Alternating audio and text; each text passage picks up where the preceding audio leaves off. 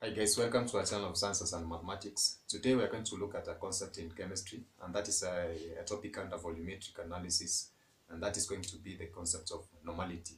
Now there are different ways in which we can be able to express the nature or maybe the characteristic of a solution, especially when we're trying to do a chemical analysis. In this case, of course, we have seen some concepts like molarity and others which are used to express the concentration of a solution. And this takes into account, of course, the amount or the quantities both in a solution form, which is a liquid, the quantity in liters, and of course the amount or the mass of the solid that has been used in order to make that solution. So for that case, we're going to see how this concept of normality works. And in any case we come across this word, one normal solution, we can be able to comprehend. So in that case, thank you and welcome. So as I've said, we're going to look at the concept on volumetric analysis that is used in volumetric analysis, and this is the concept of normality. Now this concept of this term normality is basically abbreviated using the capital N as such, and as I've said, this one is of course analogous to other terms that we use for trying to describe the concentration of a solution, like molarity, etc. So in this case, for normality of a solution, by definition, this is the number of equivalents of a solute per liter per solution. So if we talk about this one as, of course, we can divide the number of equivalents of a solute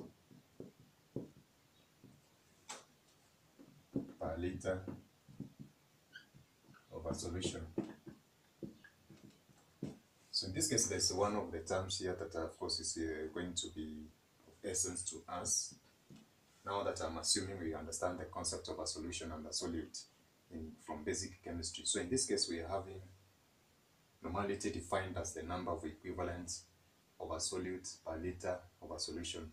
Now the next question that we are going to ask ourselves, what does the term equivalent refer to?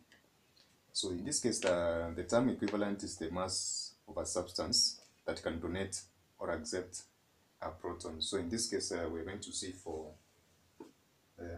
in regards to this concept of normality, is the amount of a substance that is in terms of the mass, or basically we can just say it's a mass of a substance that can donate,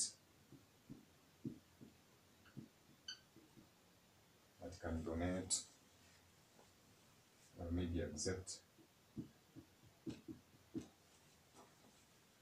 1 mole of a proton. So basically trying to infer the concept or trying to derive the concept of normality from this particular term that we have mentioned here as an equivalent, we're also having the concept of amount of a substance or mass of a substance that can donate or accept. So these two specific terms implies the nature of a chemical reaction. For substances that accept or donate a proton, from the Arrhenius definition of an acid and a base, we can refer this one to an acid and a base respectively. For that case, because an acid donates a proton, and then for this one, of course, for a base, it can accept that one. That is for an acid-base reaction. So that in that case, of course, we can as well say now that an equivalent is the mass of a substance that can donate or accept 1 mole of a proton for acids and bases, as I've done respectively, or the mass of a substance that can donate or accept 1 electron. So if we do a substitution for a proton, we can state a mass of a substance that can accept or donate an electron. So this one regards to redox reactions. This is a reduction oxidation reactions, refers to the concept of an electron. Now for this one, for a proton donating or accepting, it refers to the concept of course, an acid base. So from that particular reference, therefore, we can understand that the number of equivalents of a solid per liter of a solution. So in this case, let's try to look at an example of this kind of a concept that we refer to as a normality. So if I give an example and try to look at it and try to figure out what is the normality of that, you can be able, or the equivalent of that. So let's start with the equivalent. For instance, I have a hydrochloric acid. Then from maybe our periodic table or elsewhere, we can be able to get its relative atomic mass for both of these elements that are making that compound. So the relative atomic mass for this one is 35.5, and then for hydrogen it's 1. So therefore, if we try to see that, we can find the relative formula mass, which is 35.5 plus 1, 36.5. So this is the relative formula mass for HCl. And now that we have defined an equivalent as the mass of a substance that can donate or accept 1 proton, if we write an ionic equation for this particular kind of a compound, then we can see that HCl can be able to donate 1 electron. Therefore, if this relative formula mass represented by this equation can be able to donate 1 electron, therefore we can say that the equivalent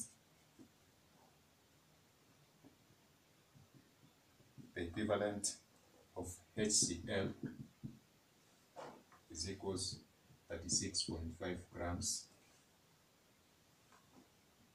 of HCl. So which means 1 equivalent of HCl is equals 36.5 grams of HCl, because it donates a single hydrogen ion, as I've demonstrated using this particular equation. So therefore, suppose we look at another acid that is different from or maybe a substance that can donate a proton, that, as we have said, for an acid. I talked about the Arrhenius definition of acid base. So in this case, if we try to look at another substance, that is sulfuric acid, and if we write an ionic equation for this sulfuric acid, we'll have H plus SO4 2. So if we try to look at that kind of an equation, the equivalent of sulfuric acid will be different from the one that we have talked about of hydrochloric acid, in that if we try to find the relative formula mass for this compound, it's going to be 2 for hydrogen plus 32 for sulfur, plus this is 16 by 4, 64. So this is 34 plus 64, which is going to give us 98. So the relative formula mass for sulfuric acid is 98. And this relative formula mass donates 2 protons. So in actual sense, from the definition of an equivalent, is the mass that can be able to donate 1 proton. So therefore, for us to find the equivalent for these acids, it's 98 divided by 2 in order to find the mass for 1 proton. These are grams. So therefore, this is going to be 49 grams, which are going to donate 1 electron. Therefore, we can say for sulfuric acid, 49 grams of the acid is the mass that can donate a single proton. So therefore, that is the normal or the normality of that acid. So, and we can just look at another example in order to conclude on that. So we have a compound like magnesium hydroxide. So for this case, this is just a minute. If we have a compound like magnesium hydroxide, of course, we're going to find the relative formula mass. The relative formula mass for that is going to be, this is 24 plus 17 by 2. That's going to be 58 grams. 58 grams for this relative formula mass. So if we have 58 grams And let's try to see how this one is going to dissociate in forms of ions. So it's going to be positive plus, this is OH negative 2. So in this case, we're going to see that this is going to donate or accept 2 electrons. We have said that it's a mass, an equivalent is the mass of a substance that it can be able to donate or accept. So if we have that one taking part in a reaction, then it's going to accept 2 electrons. So therefore, for this relative formula mass that is going to accept 2 protons, therefore we can say the equivalent is 29 grams of this particular substance. So therefore, one normal solution contains 1 equivalent of solute per liter of a solution. So therefore, now that we have demonstrated how we can be able to find the amount of mass that can donate an electron from the specific formula of the substances we have given, or the compounds that we have given, we can therefore say, or implying, one normal solution contains 1 equivalent. Now that we have defined what an equivalent is, mass of solute per liter of a solution. Now let's try to look at an example for the 2 acids we have given. For one normal sulfuric acid, we have said now it will contain 49 grams, of course, of that acid in 1 liter of a solution. So basically for HCl as well, so for HCl we have seen it's going to, of course, contain 2 normal of HCl will contain, that is 36. 1 normal was containing 36.5, the way we had just inferred. So this is grams. So therefore 2 for this is going to contain 73 grams of acid per liter of the solution. So basically, in case we come across this concept of normality, this is the strategy that we are going to use in order to find what is the normality of that particular solution, comparing the relative formula mass for substances that especially donate or accept a proton, or maybe the one that are going to be, of course, donate or accepting an electron in a reduction oxidation, which we refer to as a redox reaction. So basically, guys, that's how we can be able to state the normality of a solution, especially when we're trying to do some volumetric analysis or trying to refer to a substance that requires us to define the concept of normality. So that is it for today, guys. Bye. God bless you.